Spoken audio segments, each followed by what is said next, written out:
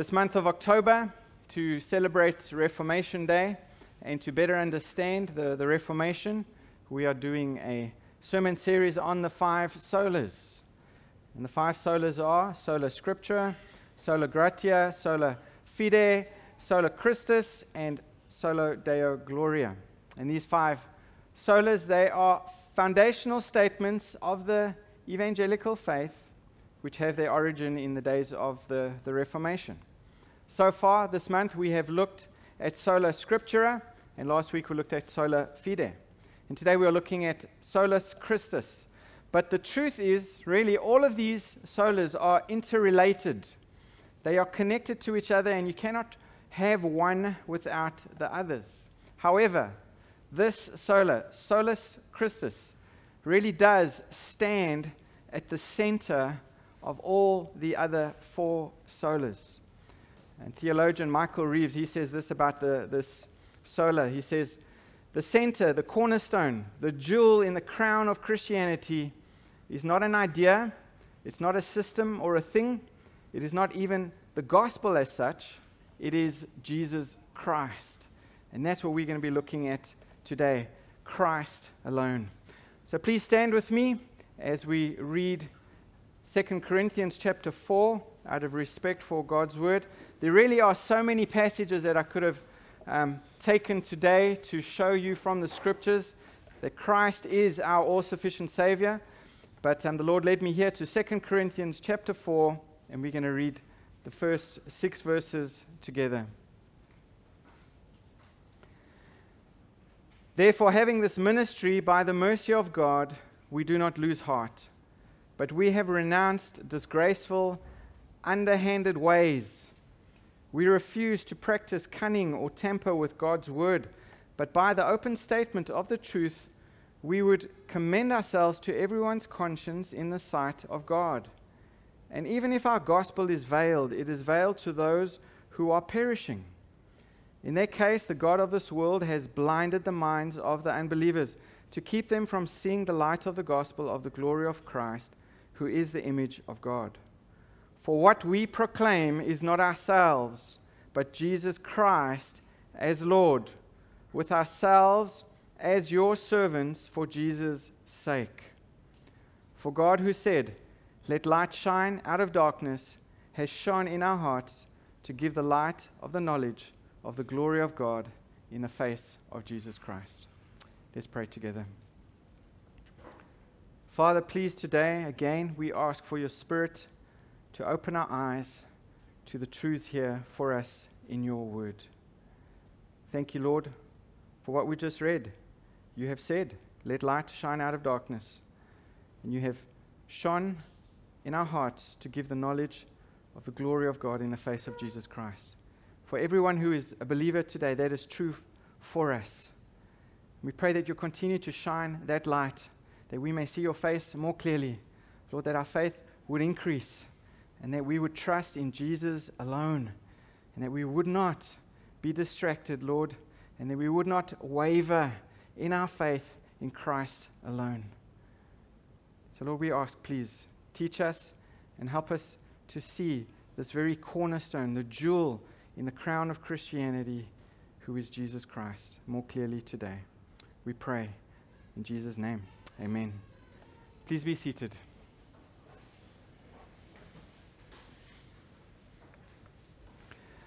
I hope that you have had edifying conversations at your home groups regarding the 5 solas. Last week at our home group, we discussed in length question number 3, which was, does Paul mean in Romans chapter 3, verse 28, remember when he says that we are justified by faith, does he mean that our faith is the ultimate cause of our justification? I hope you spoke a lot about that. When it comes to salvation, our justification, even our sanctification, the issue is not primarily the amount of our faith, but it is the object of our faith. It is the object of our faith. Remember when Jesus came down from the Mount of Transfiguration? A man met Jesus there with the news that the disciples had been unable to help his son who was possessed by a demon. And when he begged Jesus to help his son, Jesus replied, "If you can believe, all things are possible to him who believes." And the man immediately responded, "Lord, I believe, help my unbelief." Jesus did not tell the man that he must go and that he must muster up more faith. Instead, he honored the faith that the man had, and he healed his son. And the disciples once asked Jesus, "Increase our faith." To remember, and Jesus replied, "If you have faith as a mustard seed, if you can say to this mulberry tree, be pulled up by the roots and be planted in the sea, and it would obey you." Again, it wasn't the amount of the disciples' faith that mattered. What mattered was the object of their faith. And the lesson is quite simple. Faith does not save. Everybody has faith. Everybody has faith.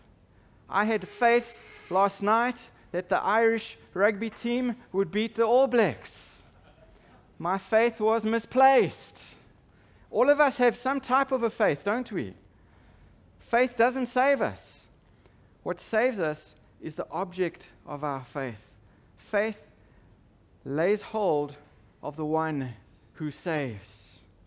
Faith is not independent of reason, but neither is it simply understanding a series of facts.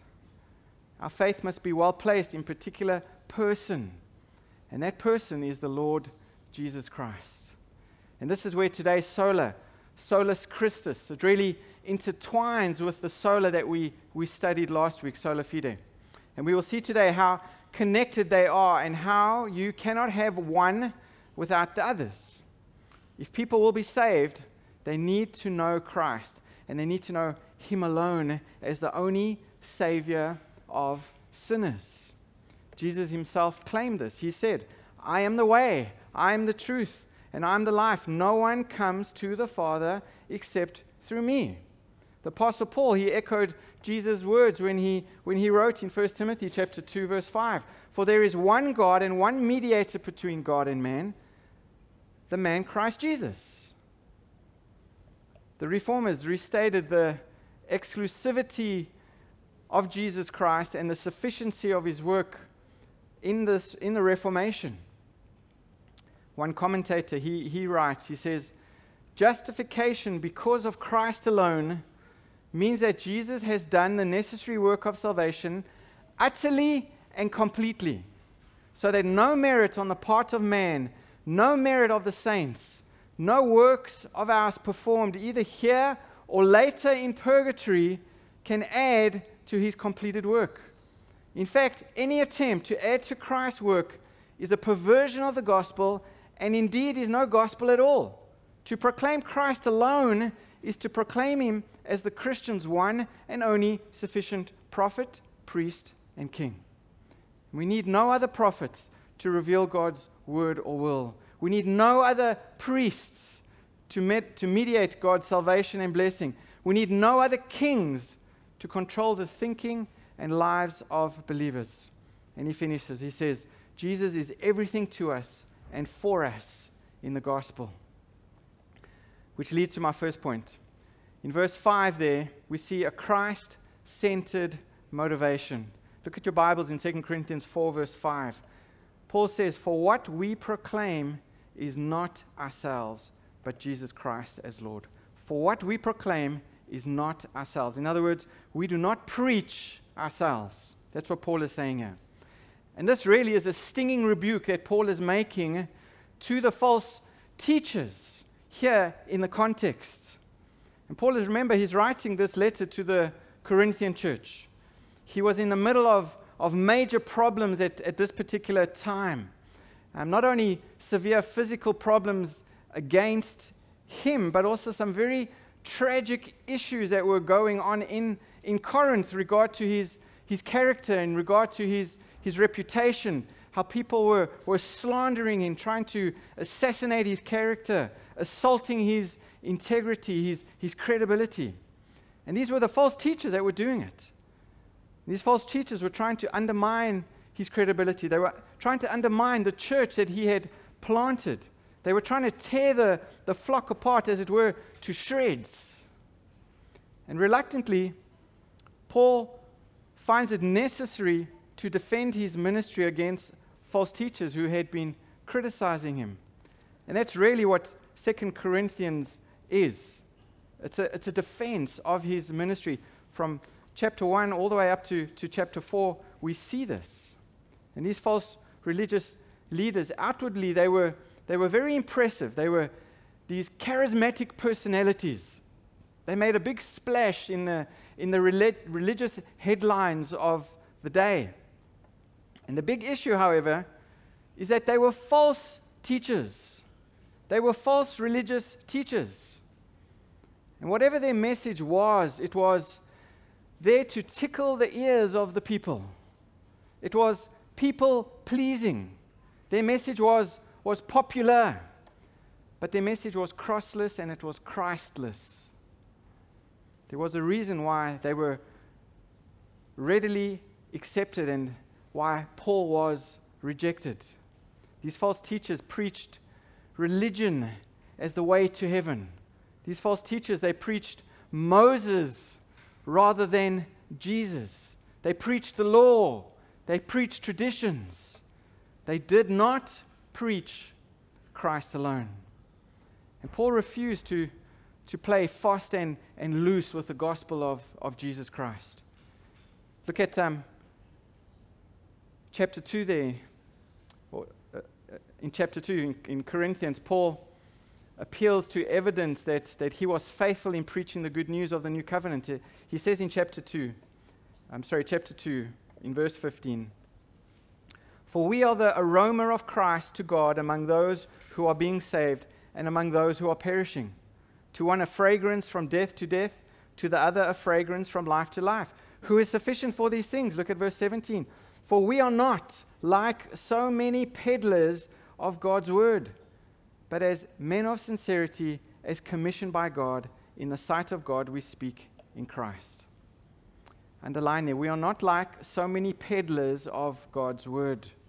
I think today, unfortunately, we still have many peddlers of God's word. So-called religious leaders who don't preach Christ alone, who do play loose and fast with God's word. And as a result, they end up exalting themselves rather than Christ. Think about ministries who are named after prominent personalities. Their ministries are not named after Christ or any of his characteristics. The ministry is named after a person. I don't understand. I don't understand that. But still today, in many circles, there are people professing to be preachers of God's word who are just peddlers, really, of God's word, who play fast and loose and end up exalting themselves. Do everything you can to stay away from these preachers and churches who do not preach Christ alone. And I'm pretty sure that these false teachers here in 2 Corinthians who had started all of this trouble had accused Paul of this thing, of preaching himself, of trying to get all the glory for himself. We see they accuse him of walking in craftiness. They accuse him of adulterating the word of God, watering down the word of God. And in verse 2, he says that's not true. It's not true. He renounces all of that. And they had also accused him of preaching himself, seeking self-praise, self-promotion, self-glory, having a desire to establish personal power and personal authority and personal gain.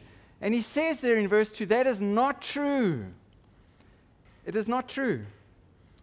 And here in verse 5, Paul is denying these charges, but at the same time he's accusing his critics who themselves are not preaching Christ alone, who are preaching themselves and peddling God's word. We'll see today why it's so important that that we do not preach ourselves. Let me just give you 3 reasons quickly. Firstly, we cannot preach ourselves because we cannot save sinners. I cannot save sinners. You cannot save sinners. Local churches and the gospel has to be built on Christ alone, not on men, not on personalities, not on people.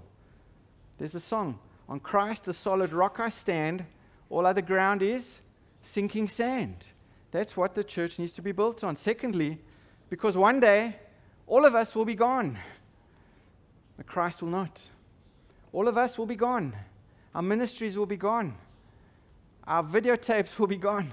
Our preaching sermon series will be gone, but Christ will not. His word will not. And thirdly, because we will fail. We will let people down.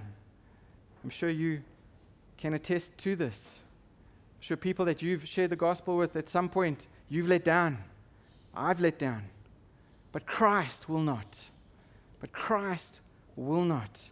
And that's why it's so important that we do not preach ourselves, that we preach Christ alone. And the only way to ensure this, that Christ is our personal focus, if we are focused on Christ, we will want to draw attention away from ourselves and towards Him. If our attention is on Christ alone, we will want people to see Christ and not ourselves. You know, the truth is one day all of us will have to leave the UAE. We'll have to leave New Life Church. We'll have to go back to our own countries, or we'll have to go to another country. But please make sure when you leave this church that you do not join a church that plays loose and fast with God's word. Make sure you find a church that does not peddle God's word. Be part of a church that exalts Christ through the preaching of the word. Be part of a church that is willing to decrease so that Christ will increase. Which really leads to my second point. Look again at verse 5. All of my points today are from verse 5. Notice here in the same verse, the second part of Paul's defense. He did not preach himself. Who did he preach? What does verse 5 say? But Christ Jesus the Lord. Christ Jesus the Lord. That is who Paul preached. Now, the medieval church during the 16th century had stopped preaching Christ Jesus as Lord. There's a famous painting of Luther in the city church in Wittenberg where he's standing in the pulpit where he is preaching, and he holds one hand up with his index finger extended, pointing to Christ on the cross. And the point that the artist is making is that Martin Luther, in his Reformation, was doing everything he could to help the church look to Christ, to look to Christ alone. And Martin Luther had much to say to the leaders of the Roman Catholic Church who had stopped preaching Christ the Lord at that point. Luther said that the Catholic Church was holding people captive from cradle to grave. What he meant by that is in the church, one was baptized as an infant, one was confirmed as a youth, one was married as a mature person, and then later received sacraments of anointing even on your deathbed. This is what happened in the Roman Catholic Church at that point. And the Roman Catholic Church taught that all of these sacraments, all of these traditions, along with their ordinations, were seen as a means of grace when it was administered by the priests, when it was controlled by the priests. And the grace given by these priests was supplemented throughout one's life by more sacraments that you had to do. Regular confession of sin to a priest. And then you had to receive the Eucharist through a mass given by a priest. And he would say, from cradle to grave, from cradle to grave, the Christian was dependent upon the Catholic Church and their priests. The Catholic Church and their priests. He would say that The Christian was chained to these sacraments in order to receive grace. And he was right. And that's why so many people protested, and so many people looked at the scriptures and saw what the scriptures were teaching and saw that they were not looking to Christ alone anymore. Their faith was no longer in Christ alone, but in the sacraments, in the ordinances, in the priest, in the church, in the organization. Luther looked to Scripture. And the effect of his teaching was to shift focus away from the Catholic Church, away from the priests, to Christ alone. Salvation in a single person, Jesus Christ, the Son of God. Paul did the same thing right here in our passage. Paul did not preach himself.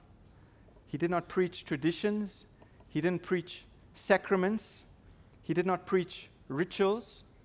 He did preach Christ Jesus, the Lord. It says in verse 5, not a Lord, the Lord. He preached Jesus as Lord. And our message must be the same. We must understand and we must declare that He is Lord and we are not. That He alone is worthy of worship. For He alone can save. We cannot save. We are not worthy of worship. People are not worthy of worship. Rugby teams are not worthy of worship. Christ alone is worthy of worship. The need to declare Jesus Christ as Lord is evident even in the Great Commission, and we spent the whole of last month looking at that. And the key to the Great Commission is not in verse 19 and 20, the key is in verse 18. Remember where Jesus says, all authority has been given to the church. Does he say that? No. All authority has been given to me. All authority has been given to me in heaven and in earth. We are to preach the gospel because Jesus is Lord. Our message is centered on His lordship. And if we don't preach Him as Lord, we end up preaching a false gospel. We end up giving our family and our friends, our unsaved loved ones, a false hope if we do not preach Christ as Lord. I remember in India, a pastor once told me the story of Stanley Jones. Stanley Jones was a Methodist pastor, and he was a good friend of Mahatma Gandhi. And Stanley Jones said of Mahatma Gandhi, these are the words of Stanley Jones, he says, if Mr. Gandhi is not in heaven when I die, then neither will I be. And when the pastor relating this story asked what I thought about that, my friend expressed his sadness that Stanley Jones, this Methodist pastor, is not in heaven. Is not in heaven. And he was correct in saying this. This man had put his faith in Mahatma Gandhi. Mahatma Gandhi is this great savior who should go to heaven, who deserves to go to heaven. And if he doesn't go to heaven, then who can go to heaven? That's not who our faith is through. Our faith is not in Christ and good people. Our faith is in Christ alone. And today people are offended by statements like that. People are offended when we say the only way to heaven is through Christ. People are offended by the exclusivity of Christ. But it is true nonetheless. It is true nonetheless. The Bible teaches that there is no other way to salvation than through Jesus Christ. If Gandhi denied this, then there is no hope of him being in heaven. Jesus himself claimed to be the only way to heaven. In John 14, verse 6, Jesus said, I am the way, the truth, and the life. No man comes to God but through me. He is not a way, as in one of many ways. He is the way, as in the one and the only way. No one, regardless of reputation, regardless of achievement, regardless of their special knowledge or their personal holiness, can come to God the Father except through Jesus. Remember in Acts chapter 4, verse 12, the scriptures tell us, "And there is salvation in no one else, for there is no other name under heaven given among men by which we must be saved." If you try to get to heaven apart from Jesus Christ, you are without hope. If you think we can get to heaven apart from Jesus Christ by keeping 5 pillars of someone's faith, you are giving other people a false hope. There is salvation in no one else. In our pluralistic world, I think this is a very important issue. This is a very relevant issue.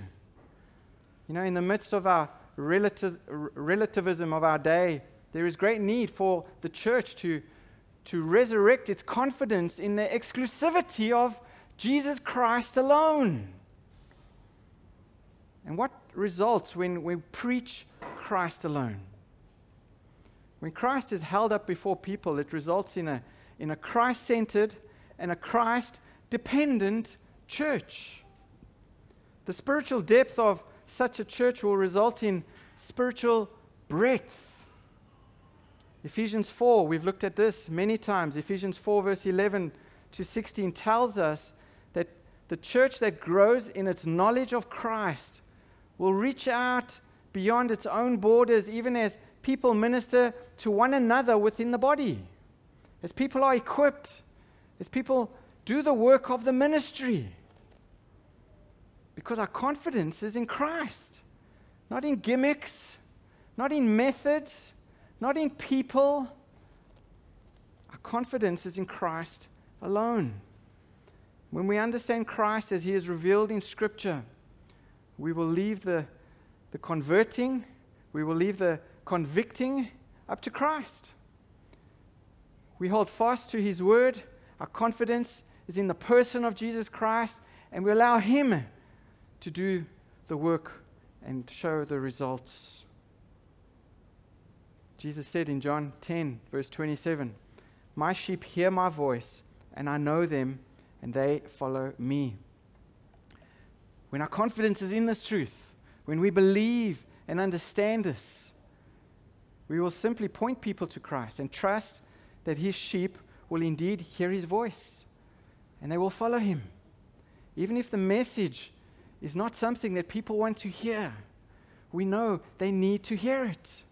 Even though people don't want to hear that Christ is the only way, we speak it out of love anyway, because we know they need to hear it. We point people to Christ and trust that His sheep will hear His voice and follow.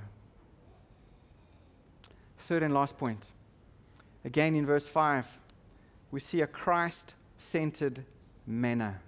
A Christ-centered manner. Paul preached Jesus Christ as Lord, and look at the last part of verse 5, "And ourselves your servants for Jesus' sake." And ourselves your servants for Jesus' sake. And that word servant there is the word doulos in the original Greek. And the word is translated as bondservant in the King James Version. But in the Greek, this word is translated as slave. That is the word slave, not really servant. There's a difference between a slave and a servant. Now, under Roman law, a bondservant was considered the owner's personal property. And slaves, essentially, they had no rights. And they could even be killed by their owners without punishment. And the Hebrew word for bondservant had a similar connotation. However, under the Mosaic law, there was allowance made for a servant to become a slave voluntarily. You could sell yourself to your master for life because he treated you well, because he gave you much of what you needed, because he took care of you. You could sell yourself to your master voluntarily. In Exodus chapter 21, verse 5 and 6, it says, "If the servant declares, 'I love my master and my wife and my children do not want to go free, then his master must take him before the judges. He shall take him to the door or the doorposts, and they will pierce his ear with an awl. Then he will be his servant for life. Pierce his ear with a nail. There's your first ear piercing right there. People who were slaves, who voluntarily gave themselves as slaves to their masters. And throughout the New Testament, the word bondservant and slave or servant is applied metaphorically to someone who is absolutely devoted to Jesus. And Paul often referred to himself as a servant of God, a slave of God. But here in our verse, notice he uses it a little differently. He says, we are your slaves. We are your slaves for the sake of Jesus, to bring you to Christ, to bring you his truth because of our love for him. We're your slaves. We're ready to serve you because our confidence is in Christ alone. He did not see himself in some way as superior to the Corinthian believers, but he saw them as his fellow workers. And in many ways, this is key in keeping the church focused on Christ alone. This attitude, this mindset of humility, where Christ must increase, but we must decrease. We read about this, remember, in Philippians chapter 2. Turn there with me quickly. Let me remind you. Let me show you. Just flip over to Philippians chapter 2. Look at verse 5. Philippians 2, verse 5. Have this mind among yourselves, which is yours in Christ Jesus. Have this mind among yourselves, who though he was in the form of God, did not count equality with God a thing to be grasped. But what did he do? He emptied himself by taking the form of a servant, the form of a slave. That's the word doulos there. Being born in the likeness of man and being found in human form, what did Jesus do? He humbled himself by becoming obedient to the point of death, even death on the cross. Humility is vital for us to have this mind set. We are sent by Jesus just as Jesus was sent by the Father. And that means that we are to live and that we are to minister as Christ did, with the attitude of a servant. To see ourselves as slaves of the King who loves us, of the King who we love, of the King who we are focused on. And maintaining this focus keeps us serving. We remain grateful for his grace. And rather than complaining and grumbling and murmuring and being discontent with the things around us, we keep our focus on Christ alone. And anyone who is in love with Christ and deeply, profoundly devoted to Christ, anyone who has established the Lord Jesus Christ as the object of their affections, the singular object of their love, is going to manifest humility, isn't it? They are going to be a servant of the one they love and a servant of those whom the one they love loves. And when we pursue Christ alone and when we preach Christ alone, we will desire to please Christ alone as we serve others. John MacArthur, in his commentary in this book, he says, there's no sense in preaching oneself. There's no sense in exalting human wisdom, ingenuity, technique, or ability. There's no sense in being enamored of my own cleverness. No sense in seeing myself as the source of people's response to the truth. It's ludicrous for me to think that anybody and everybody would respond to this if the preacher were clever enough. I know one thing for sure, and that is that the only one who can turn on the light is God himself. The only one who can turn on the light is God himself. You know, our job is to go to all the switches and switch them on.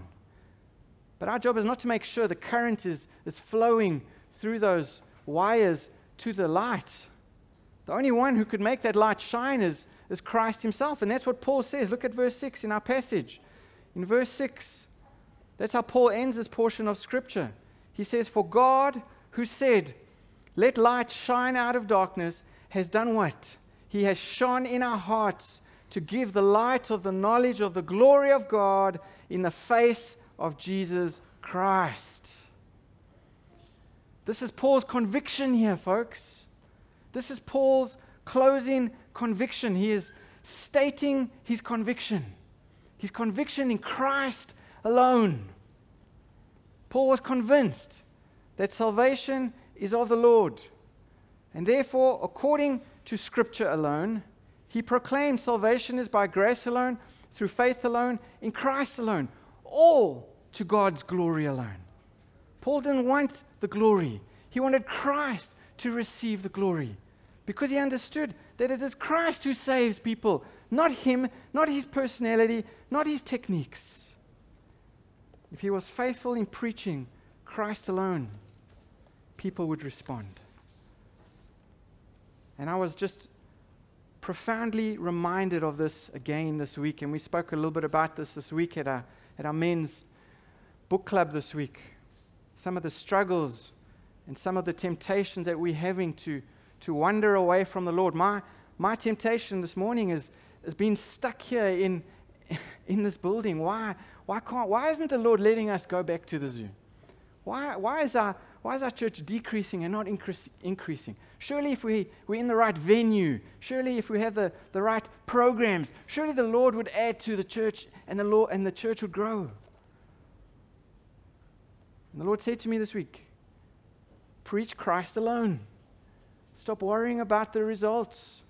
Stop worrying about everything else. Put your faith in Christ alone.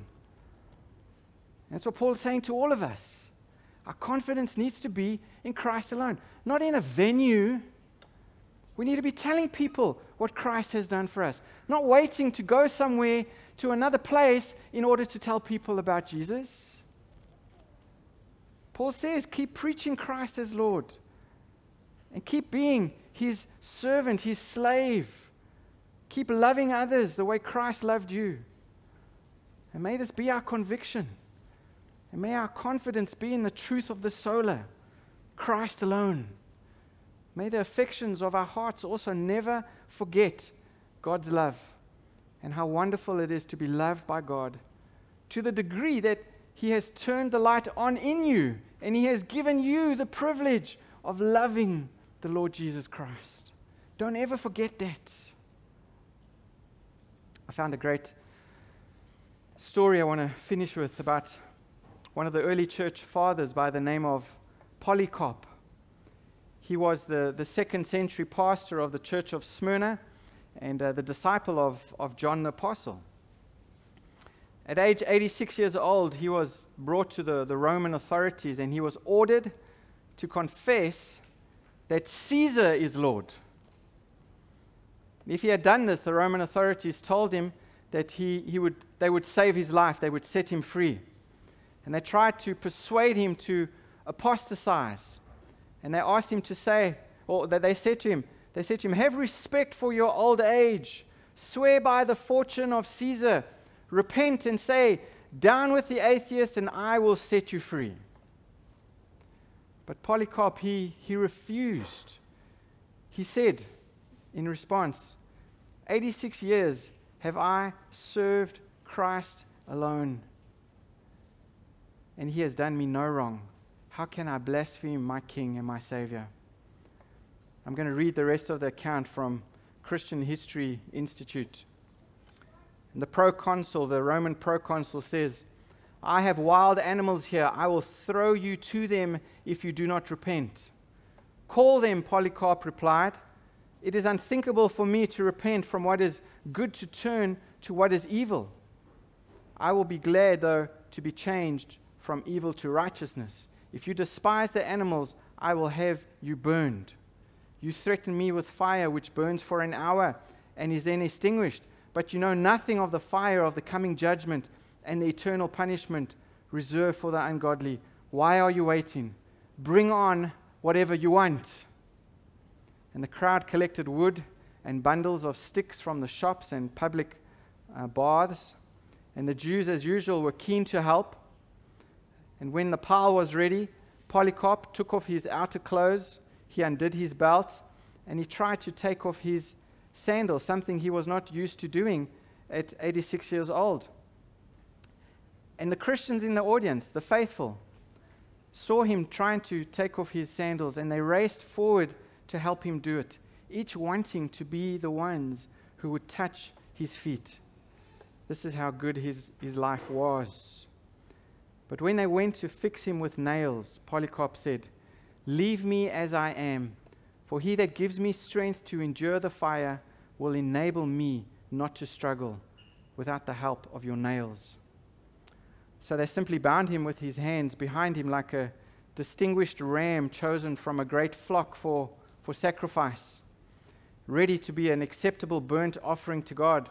He looked up to heaven and said, "O Lord God Almighty, the Father of your beloved and blessed Son, Jesus Christ, by whom we have received the knowledge of you, the God of angels, powers, and every creature, and of all the righteous who live before you, I give you thanks that you count me worthy to be numbered among your martyrs, sharing the cup of Christ and the resurrection to eternal life, both of soul and body, through the immortality of the Holy Spirit. May I be received this day as an acceptable sacrifice, as you, the true God, have predestined, revealed to me, and now fulfilled. I praise you for all these things. I bless you, and I glorify you, along with the everlasting Jesus Christ, your beloved Son. To you with him, through the Holy Ghost, be glory both now and forever. Amen." Polycarp was burnt and killed at that old age. But as he was burning, the saints were singing and glorifying God for his life, for his faith in Christ alone. And early Christians like Polycarp were martyred because they refused to confess Caesar as Lord. They knew that Jesus alone was divine, and that Jesus alone would have no other equal. These Christians knew the New Testament is not merely being polite when it calls Jesus Lord. Rather, the Scriptures teach that Jesus is God Almighty, the one and the only who can save us. And all these idols of money and these idols of power and prestige and sex and so on can become these little gods, isn't it, if we are not careful? Can become these little idols if we're not careful. But let us confess today again that Jesus Christ alone is God. That Jesus Christ alone is Lord, and he is able to save. And may we all have a Christ-centered motivation, a Christ-centered message to proclaim, and a Christ-centered manner as we serve and love others for God's glory alone. Let us proclaim the all-sufficient Savior, Jesus Christ, the object of our faith. But to those of you here today whose faith is not in Christ alone, may I urge you to turn from your unbelief. Are you trusting something other than Christ for eternal life? Salvation is found through faith in Christ alone. Will you receive him today? Please pray with me. Father, we do thank you for your word. Your word really is sufficient for all we need. And thank you, Lord, for that timely reminder today that our faith needs to be in Christ alone. He is the object of our faith. He is the author of our faith. He is the supplier of our faith. And he is the finisher of our faith. Thank you, Lord, for sending Jesus, the one who took our wrath, the one who took our punishment, the one who paid the price that we should have. Thank you, Lord, for sending Jesus. And Lord, we pray that we would be faithful in serving our Savior, the one who deserves all the honor, the one who deserves all the glory. May we not be guilty of robbing him of any of that glory, but may we be guilty, Lord, of pointing people to our Savior, the one who indeed has risen from the grave and is seated at the right hand of God with all authority. May we be found serving that Savior this week. We ask in Jesus' precious name. Amen.